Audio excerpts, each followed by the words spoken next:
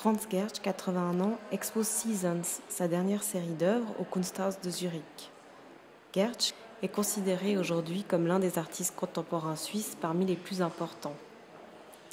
L'exposition se nomme donc « Saison » en français dans le texte, un intitulé qui pousse à lire l'accrochage comme une allégorie, celle d'un peintre à l'hiver de sa vie qui porte un regard sur l'existence, la jeunesse, la vieillesse, la naissance et la mort. Le raccourci est pratique.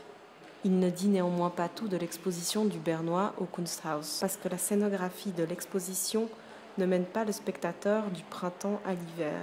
On commence par des tableaux représentant des herbes hautes. On est au cœur de la nature, une nature bien vivante, douée d'une existence propre que la touche de Gertsch parvient à figurer. Puis on passe à l'automne, par une toile monumentale d'un sous-bois épais.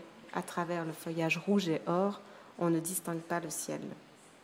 Gertsch, comme pour la plupart de ses œuvres, s'est inspiré de la forêt qui entoure sa maison dans le canton de Berne. Mais il s'agit bien plus que de peindre un tableau d'après nature. C'est à la peinture elle-même que la nature reproduite fait allusion. Comme dans les drippings de Pollock, chaque branche, chaque feuille dissout la précédente, le cadre du tableau disparaît. Viennent ensuite l'hiver et la neige, une saison qui semble ici propice à la gestation.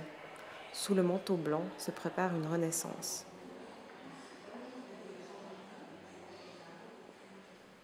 Et cette renaissance, c'est bien sûr le printemps. Un début de printemps, comme l'indiquent les arbres de la toile principale, dont les branches ne possèdent pas encore un feuillage capable de cacher le bleu du ciel, comme durant l'automne.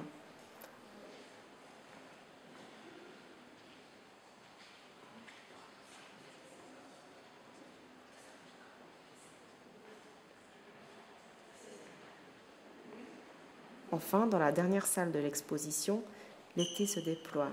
Dans le tableau central, la forêt a retrouvé toute son épaisseur, son insondable profondeur. Des portraits de jeunes femmes accompagnent le paysage central qui clairement nomme la saison dans les différents espaces de l'exposition. Certains de ces visages féminins ont été réalisés dans les années 80, près de 25 ans avant les paysages.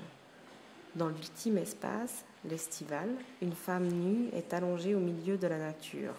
Le traitement monochromatique du tableau semble vouloir fondre le corps dans le végétal, comme pour mieux signifier la relation de dépendance qui unit l'être humain aux différents cycles de la nature.